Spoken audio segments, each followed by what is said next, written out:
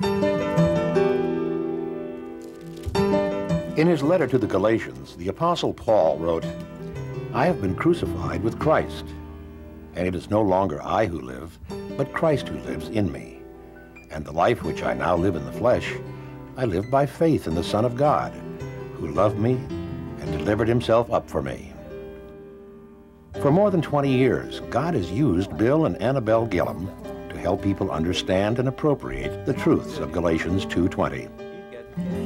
Through their tapes, books, seminars, and nationwide radio program, thousands of people have found freedom and fulfillment as they have learned how to let Christ live in and through them.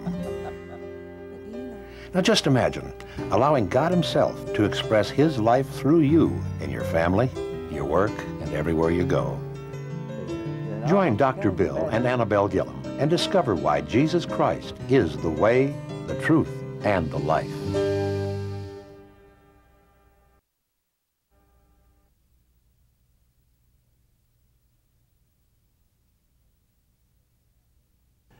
Well, gang, thanks for coming out tonight. And so take your brother and sister by the hand and we'll trust the Lord together. The only one who can teach us is going to teach us, and that's him through us, right? So here we go. Lord Jesus, we just thank you so much for what you have accomplished for us. And we do want our lives to be lived on planet Earth. We want to live in such a way as to bring respect to your reputation. You call it honor to your name or glory to your name. And we really do want to live that way. Is that right, gang? Right. So, sir, show us how to do that. We don't want to, quote, take your name in vain. That's what you really mean, is drag your name through the mud by the way we live. God, we don't want to do that. So we trust you now, sir. There's one aspect of our lives, particularly our emotions, that can really be used to knock us for a loop. So, Lord, I pray that you will show us how to deal with our emotions tonight. In Jesus' name, amen. Amen. Well, a friend of mine named Chuck Solomon taught me this story about a bear up in Alaska, and he spent about 5 minutes teaching it to me. And I took that basic story and God just began to reveal all kinds of things to me about it. And I have established a hierarchy of steps or stages that we go through as a result of this story. So it's designed to help us understand our emotions and how to deal with them. So let's say that you are up in Alaska visiting, and there's a man-eating bear who lives up there. He's 8 feet tall, he weighs 800 pounds, we'll say, and he's mean as a junkyard dog. And he ate your friend about a month ago, and all he left of him was his rodeo buckle that he won at the state fair, you know. He's mean, man. Now, he has just spotted your earth suit as you're out there walking on the prairie, and he's galloping full blast toward you, and you are about to be invited out to lunch. And according to the size of your earth suit, you're either about to become a meal or an hors d'oeuvre to him. Now then, your mind and your emotions have been lazily watching the screen in your brain here and observing the Alaskan landscape, when all of a sudden this salivating bear comes, you know, galloping into your visual screen. Now then, mind is going to have to respond first. And mind is going to trigger off a data retrieval system and bring up out of the memory banks all data relevant to bears in this situation. Now, you got stuff in your memory banks about bears that you're not going to retrieve, like bears hibernate in winter. Duncan, you don't even know that. Relevant stuff, right? Bears eat meat. I are meat. And you're going to begin to generate options. I could climb that tree. No good. He does that. He'd eat me in the tree. I could run. No good. Bears can outsprint a horse. He'd catch me on the fly and eat me. However, I could be running while I generate more options, right? And then you look over there and you see a little cabin and you say, I could run into that cabin. Now, all of these ideas are generated by mind. Now, then feeler's getting in on the action over here. Now, feeler is a tremendous motivator to will. And feeler then slams into will with a level 10, you know. I feel like if we don't hook it on, I don't need to worry about making any decisions. So will, being thus highly motivated, commands brain to direct muscles to propel earthsuit into cabin. Now then, this cabin, you dash into this cabin. Now, it is built like Fort Knox, man. It's made out of railroad ties, bolted down. Even the top is, the roof is railroad ties. But you don't know that. It's got vines growing all over the outside of it. And you run in there and you slam the door, which is made out of bridge timbers, 3 inches thick, cured oak. You drop a huge wooden bar into a cradle behind that door, and you instantly become safe in that cabin. But you don't know it. It's dark in there. You're a stranger. You're not used to this environment. One little bitty window in the front without any glass in it. And the split second that you get that bar dropped into that cradle, that bear slams his head into that door and just kind of addles him. His old eyeballs are just spinning around. And when he kind of comes around, why, he puts his big old head up there to that window. He can just get one eye to the window at a time. His head's so big. And he sees you in there, and you're kind of like the kernel of a nut. And you are in this big husk, and he's going to try to pluck you out of there and eat you. And he just goes ballistic because you've gotten away from him. And so he reaches his big old arm in there, you know, to try to get you. And so if I'm a fly on the wall watching you, you're going to be plastered to the back wall of this cabin, awaiting your doom, right? Now, you're safe in the cabin. There's no way he's going to get you. You could lie down on the floor and relax. You could catch up on your daily Bible readings. You could order a pizza and let him eat the Domino Boy, right? You are safe, man, but you don't know it. So do you see that you could die of heart failure and be safe at the same time, right? You know, they say what you don't know won't hurt you. Listen, in Christianity, what you don't know will destroy you. My people are destroyed for lack of what? Knowledge, right? All right, so we're going to start establishing a hierarchy of steps here now. So we'll label the first hierarchy truth. Number one, step number one, truth. You are safe in the cabin. Now, the critical factor in my little story is the passage of time. So as the clock ticks, you're finally going to arrive at step number two. You're going to look, you know, your eyes are going to adjust to the dimness in there, and you're going to see that bear futilely trying to get into this cabin, trying to tear his way through that window, and he's just not making any headway at all. And you're going to come to this conclusion. You're going to say to yourself, hey, I believe I'm safe in this cabin. Now, what is that? That's faith. Now, it's not Christian faith, it's cabin faith. Now, faith always has to have an object. And in this case, the object of your faith is the cabin. And you use this kind of faith all the time. It's not Christianity, it's just plain vanilla the way humans operate, right? And so, you believe that you're safe. But your belief in your mind is about a 2. Whereas feeler is still sending you signals at level 10, I feel like that bear is going to get in here and eat me alive. It's just, any split second he's going to break through. And that's a 10. So feeler is giving you signals 5 times stronger than faith is.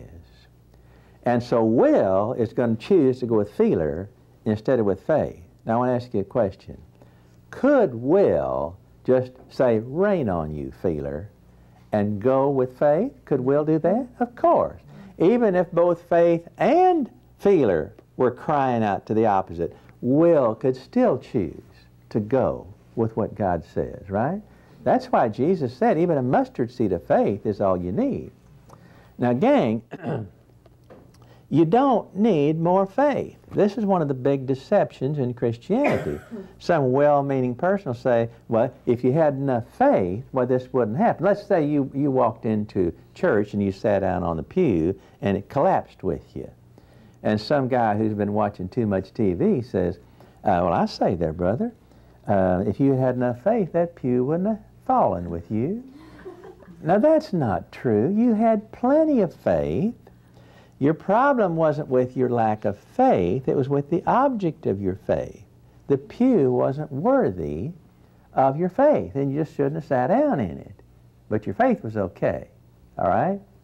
Now then, so if I'm a fly on the wall and I'm watching you at step number 2, you're still going to be plastered to the wall, and here's what you're going to be doing. Oh, thank you, God. Thank you for this cabin. Thank you for this cabin. Thank you, God. You know, as he makes a lunge at you, the bear makes a lunge at you. Look at you. You could still die of heart failure with your faith, right? What good is your faith doing you? None. This is what God talks about when he says faith without works is Zippo. It's dead. You might as well not even have it. It's not doing you any good at all. You have got to bring your actions online if it's ever going to do you any good. So we arrive at step 3, which is, the King James Bible calls it works, which is simply behavior or action. All right? And so you have a little talk with yourself, and you say to yourself, now this is crazy. My knees are all locked up, my mouth's dry, my palms are sweaty, my heart's palpitating. I'm going to have some kind of an attack here if I don't get my act together. So you say, get off that wall, boy, and sit down on the floor and relax. Now shake it out and unclench your teeth, man, and get your tongue off the top of your mouth. Let it sag down in there, see? Breathe slowly and deeply. Close your eyes. Don't watch that bear. Plug up your ears. Put your mind on something peaceful, like fishing with Gillham, where you just sit in a boat all day and nothing ever happens. You just sit there. Now, what are you doing? You are attempting to live like a safe man lives, aren't you? You're trying to act safe, because you are. You're attempting to line up your behavior on the truth by faith. And gang, we're not even talking about Christianity, we're talking about cabins and bears. You do this all the time. You live like this. You see what I'm saying? Now, as you force yourself to relax on that floor, finally, feeler is going to get into the act. That's step number 4. I finally begin to feel safer, sort of. When I was designing this thing, putting it together, I first wrote it out. I finally feel safe. And then there was a checking. And I said, I see what you're saying. I'm going to imply that a human can get total control of his feeler, and that's not true. Now, how do I know that? I don't know it from my studies in psych. I know it from the Bible. I try to get everything I'm sharing with you guys from the Word of God, not from my background and my doctoral program at Oklahoma State University. And I don't mean to be critical of them, all right? But we got to go to God's Word, gang. So how are we going to know that you can't control your feeler? Because we're going to look at Jesus. Now, you can influence your feeler, but you cannot get total control of your feeler. Look at Jesus the night before the cross. He's in the Garden of Gethsemane. The Word says that his earth suit was sweating great drops of blood, right? What was his feeler doing on a 1 to 10 if his earth suit was sweating blood? 14, right? Now, Hebrews says, you have not struggled against sin even to the shedding of blood. That's not talking about Calvary, folks. That's the night before. His struggle wasn't at Calvary. He'd already settled the issue the night before. That's where the struggle was for the Lord Jesus. See that? So let's say that I see him out there sweating blood, and I'm out there with him, and I go out there, Mark, and I say, "Oh, sir, excuse me, but I see you're in great agony out here, and you've always told us, you know, that you give us great peace. You know, you give us this peace that passes understanding. You say, 'My peace I give unto you.' And it looks like to me that you've lost it." And Al, I believe that he would say, "Oh, no, Bill, I've got great peace. But Bill, the peace that passes human understanding is not necessarily a feeling. In fact, most of the time it's not a feeling, Bill. It's a knowing. It's knowing my Father has everything under control. It's knowing that. And He's going to take this situation and work it for good to conform me to the image of Christ. That's for me, right? Now, Bill, he'd say, there are a lot of folks who claim that they've got great peace of mind, but it's just because they feel good. Their circumstances are good. The kids are behaving, you know, they've got the car paid off. Everything is rolling for them. And so they feel so good about it all that they put their mind on how good they feel, and they tell you that they've got great peace of mind. But Bill, they really don't. They got peace of feel. Now you let the car get totaled, and the kids go off the deep end, and all kinds of bad things happen on the job. Lose a sale, Duncan, and all these kinds of things.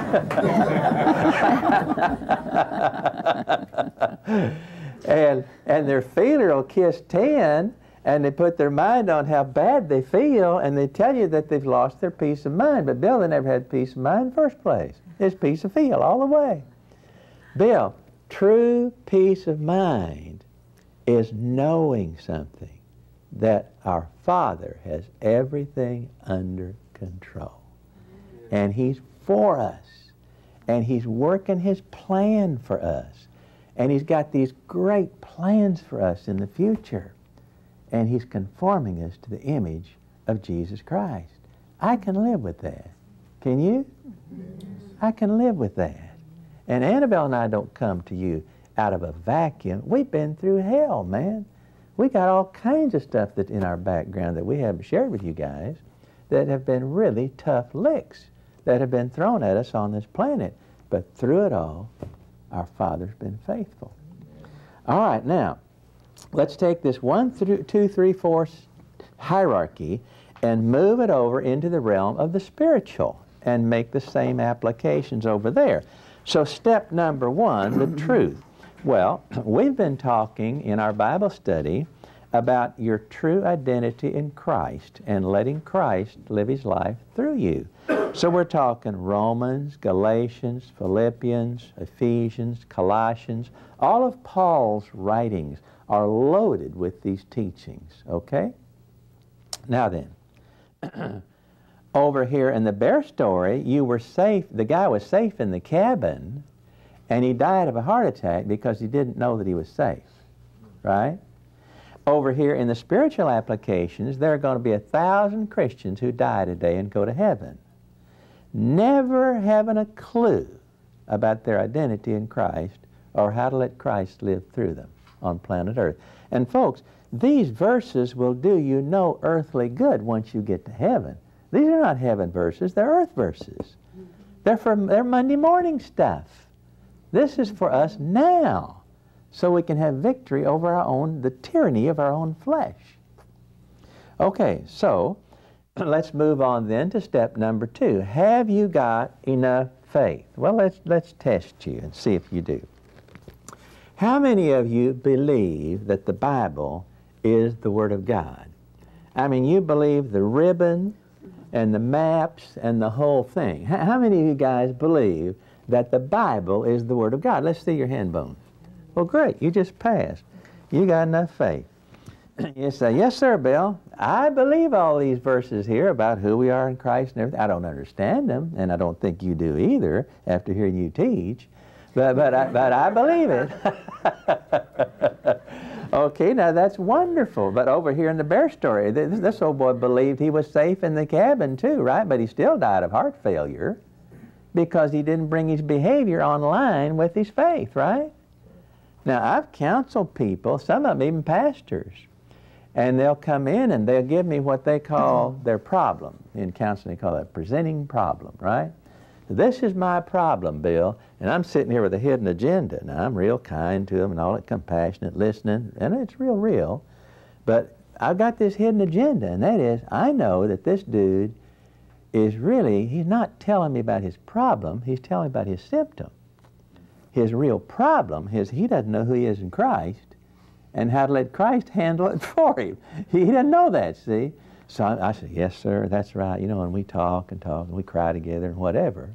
And then finally, I begin to share with him the solution to the true problem that he's got. And some of these guys say, oh, I know that. Why, Galatians 2:20, you know, you taught the Sunday school class on that. Yeah, I know that. You know, the wonderful old truths of our identity in Christ. I learned that in junior high school. Yeah, but now, Bill, back to my problem. This old boy doesn't any more know that than a hog wears a side saddle. All he's got is information. Information. Watchman Nee made this powerful statement. Our Chinese, well, our brother wore a Chinese earth suit. He's with the Lord now. And we can tell the Lord, Lord, tell Watchman that we're using his example. Give him a hug for us. Okay, so Watchman Nee says, all knowledge is the outgrowth of obedience. Everything else is just information. Now that is powerful. All knowledge is the outgrowth or the result of obedience. You got to fish or cut bait, man. You got to get with the program. If your information is going to be converted into knowledge, or it'll do you no good whatever. People, there are Christians, there are so many tapes floating around and everything. We got information up to our ears, right? We got to bring it online. We got to act it out if we're ever going to hope to see it begin to work and become knowledge. Move from our head to our heart, as the guy says, okay? So, step 3 then is works. Now over here in the bear story, the guy began to live like a safe man lives. He was bringing his behavior into line on the truth by faith. Now you and I have got to do exactly the same thing with these truths of our identity in Christ. I have got to live like it's true for me. I've got to act like Christ is expressing his life through me and rein on how I feel. If feeler lines up, praise God, that's a fringe benefit. If it doesn't, rein on it. Keep right on going. See, look, feeler is not your main barometer of reality. God's Word is. Is that right? We let something control us that can't even think. That's not too smart, is it? Our stuck feeler. Okay, so the way God taught this to me, how to let Christ live through me, I had gotten my new doctor's degree at Oklahoma State, and I'm on my way to be a new psychology professor. Hot dog. Dr. Gillham. I was so proud I smelled. And so I'm on my way to my new job, and my attitude, I'm a deeply committed Christian, and my attitude is, now Lord, I'm going to go down there, I'm going to be a good professor. And that's a good goal, because I got to have credibility. But my main goal, bro, is to win people to Christ, win these kids to Christ, right? But I got to establish credibility, right? So, Lord, I'm going down there, and I'm going to win these kids to Christ. And God, you'll have to admit you don't have many saved psychology professors. So, I mean, you know, this is really kind of a special case here. And God is up there talking to Michael or one of those guys, and he says, now, there he goes, bless his heart. He's on his way down there to help me. And he doesn't realize I'm not that hard up. I don't really need that boy helping me. I could raise up stones to do that if I wanted to. But the boy means well. He's got a good heart. And, but he doesn't understand that my strength shows up best in weak folks. And Bill's problem is he's just too strong, especially now that he's got his new doctor's degree. So I'm just going to have to let him get a little weak. I'm going to have to let the devil bring a little Romans 8:28 into his life. A little all things. All things work together for good, you know. Okay, so he's going to let a little all things come into my life. So here I am. I'm teaching my new psychology classes. I mean, this is abnormal psychology. There's 60 kids out here. And I've got me a new tweed sport coat just like a real professor does, you know. I really look the part. And I am well prepared. I'm ready. I'm going to ace this thing. And right in the middle of my lecture, Al, my notes grow cold. This is supernatural stuff, Tommy. I mean, God let the devil do this to me. And I'm binding the devil and claiming the blood. It's about as effective as screen doors on a submarine. You know, I mean, no help, man. I'm called, God help. And it's like one of these machines, you know, if you wish to leave a message, you may start speaking at the tone, you know. So my face turned red as a beet. Boy, when I get embarrassed, everybody in the place knows it. I turn beet red. And I'm silent. I'm agonizing. God, help, you know. And nothing. And these kids are beginning to get, you know how it is when you're in a room like that. I mean, they're crossing their legs and, you know, they're squirming in their seats. Delbert Dumb up here has lost it. I'm demonstrating abnormal psychology to my class. I'm case study A. So I finally stagger through this lecture. I go to my office, shut the door, lock it, and say, "Oh God, God help! You know, how am I going to ever do this for you? You know, if I'm Delbert Dumb, you know, what in the world? You know, God, you got to help me." And he's out to lunch, man. He's off to Mars for a winter vacation or something. You know, don't call me, I'll call you. Well, anyway, that's the way it went. And it wasn't always like that, but it would be like they'd ask me a question that I couldn't answer, Pat. It'd be like, what's Sigmund's last name again? You know, Freud. And I couldn't say, you know, well, I'll look it up and tell you Wednesday. I mean, yeah. Or when's your birthday? One of those real toughies, you know. And I'd just turn red as a beet, go through the whole routine all over again. I was dying. I was dying. I didn't tell Annabelle. I was so humiliated. I was thinking, I have spent all this money getting my degree and all this time, and I cannot hack it, Mark. I'm going to get fired. I am going to have... It was awful. So somehow a tract came into my possession. I don't know where it came from. It came from the Lord, obviously, talking about Galatians 2:20, that I've been crucified with Christ and Christ wants to express his life through me. I didn't understand it. It was all King James English, and I never have understood that very well. And so I read this tract onto an audio tape, and I drive around in my car and play that, my own voice, over, over, over. And finally, I understand, just to peek through the keyhole enough, I got down on my knees in my bedroom, and I said, "Okay, sir, I think I see what you're saying. You want to teach my classes through me. You want to use my knowledge of psychology, my earth suit, my Okie accent, only the monkey's going to be on your back. You want to carry the burden for me. Okay, that's what I want." And I gritted my teeth, and boy, I mean, I prayed a ring-dinger prayer. I give up. Now, I did a very critical thing.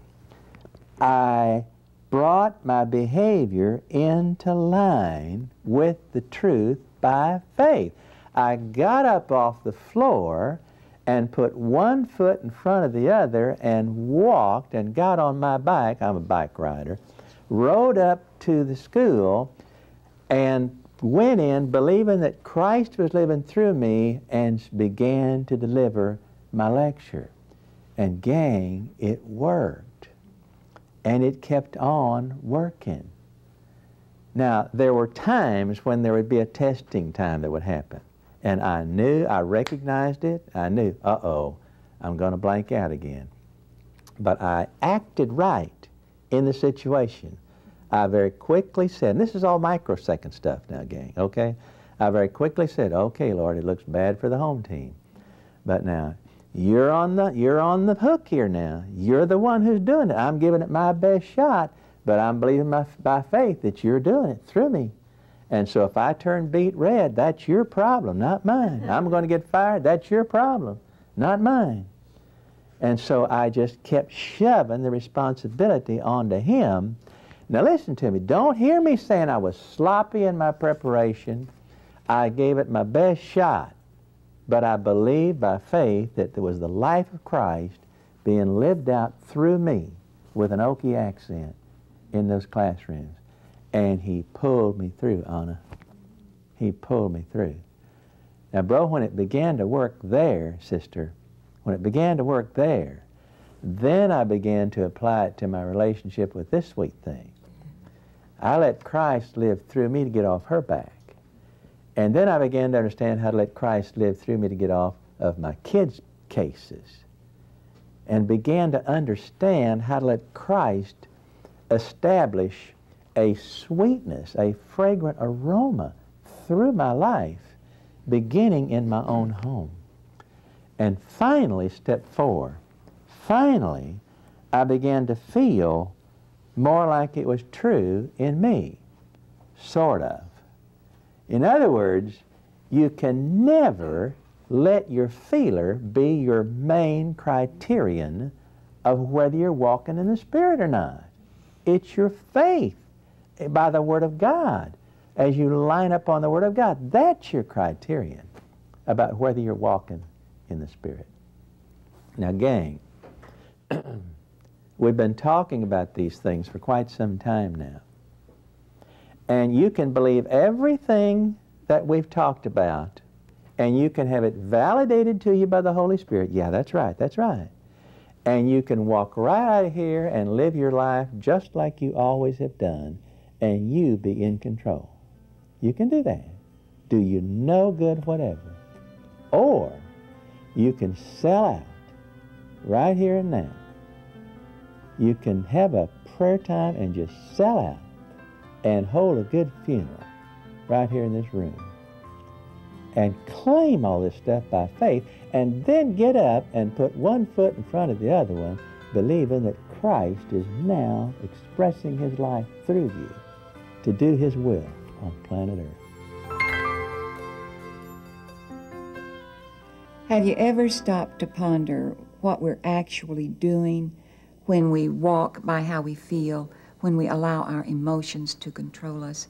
We are allowing a part of us to control us that does not even have the capacity to think. Our emotions do not have the capacity to make decisions.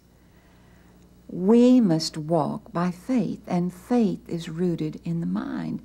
Hey, our emotions can be going at a roaring 10 in one direction, but we don't have to go along with them. My emotions may be feeling, I am such an inferior person. I am so unloved. But hey, wait. Check with mind. Check where faith is. Is that a true statement? Is that what the Spirit says? No, no.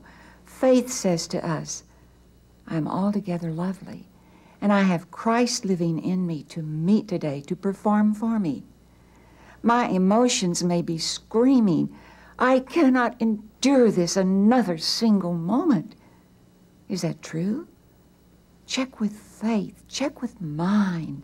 The function of the mind is to delve into faith, into what the Spirit says.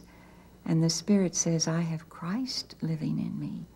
and I can do all things through Christ who strengthens me. Oh, we must walk by faith. We must walk by who we are in Christ Jesus, totally loved, totally accepted, totally forgiven, the righteousness of God in Christ Jesus because of our new identity.